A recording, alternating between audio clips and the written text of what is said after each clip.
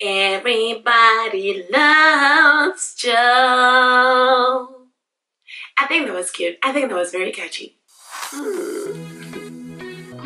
Hello there, pretty faces. Welcome back to my channel. If you're new, my name is Jillian, and on this channel I do everything beauty, lifestyle, and travel.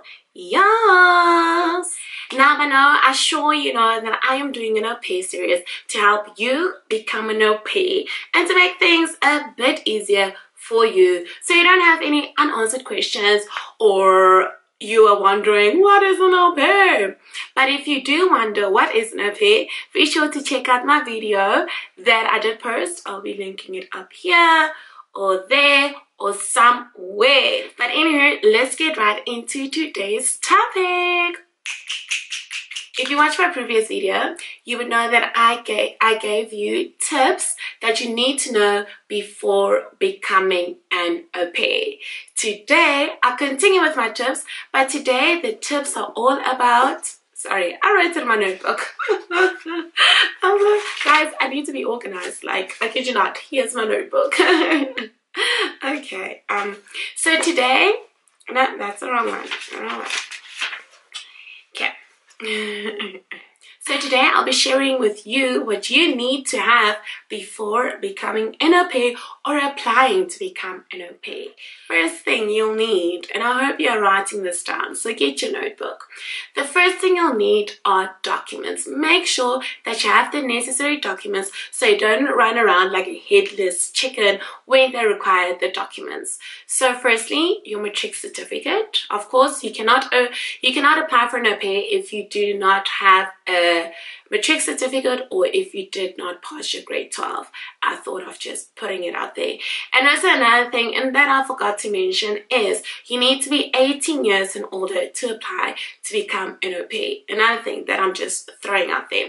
But the first thing is you're going to need your matric certificate and any other relevant certificates. Remember, you want to get as many certificates or as many documents that make you look good so that families don't say no.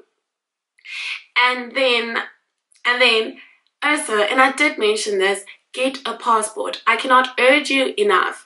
If you want to travel, and this is not just about au pairing, but if you're looking to travel, get yourself a passport, because you cannot go anywhere without a passport, my dear. So make sure you get yourself a passport so that that is out of the way.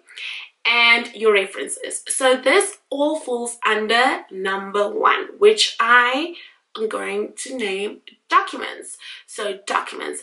Under your documents, certificates, matric certificate, you want to make sure you have a passport and that you have reliable references.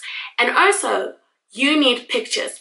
Not pictures of you dancing on tables or drinking mohe, which I heard is actually pronounced moot, so I'm sorry, or drinking gin and tonic. No, you want pictures where you are having fun, not overdoing it, where you're around kids and your friends and family. So that all falls under documents. So I'm just going to repeat myself again.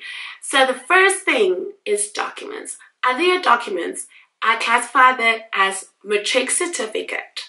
And then you need a passport, reliable references, and pictures.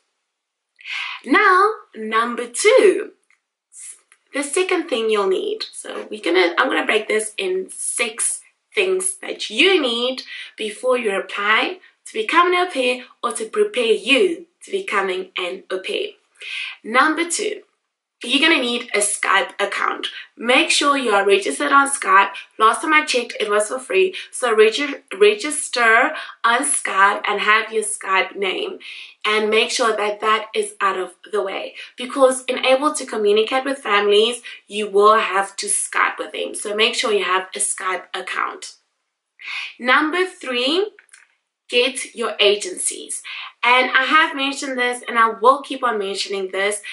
Agencies, I would suggest you talk to me or anybody you know who has done au pairing before, and make sure that the agency you go through is a reliable, trusted agency. So you'll need to get yourself an agency, and that is self-spoken, because you cannot apply to become an au pair without an agency, especially in America. Make sure you have the necessary information, and this is number 4. Make sure you have the necessary information. Be informed. So inform yourself. Be informed. If you have to go Google, go Google. If you have to DM me, DM me. If you have to message somebody else, do that. But have the necessary information. Number 5, to be able to do all these fancy things, you will need laptop, tablet, or a phone. Because, I mean, like, these days we can do so many things on our phones. The reason why I say you're going to need that is you will have to present a video when the time comes. So make sure that you have something where you can record your video, edit your video, and send your video. And then number 6, which I think is one of the most important things, I don't know if I should say tips. Okay, I'm just going to say tips. But number 6 is very important. You're going to need the support, whether it's from your friends, your family, your work colleagues, or whoever, or even me. Like, I'll support you. I don't care.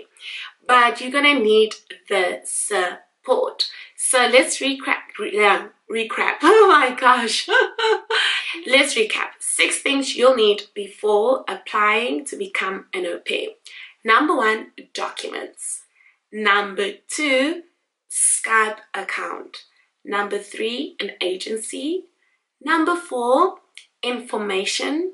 Number 5, you're gonna need either electronic, like laptop, tablet, or iPhone. And number 6, you're gonna need the support. Yes. So that's all I have for today on today's episode. 6 things you need before applying to become an au pair. If you like this video, don't forget to give it a thumbs up, subscribe, and comment, and trust me, there will be so much more.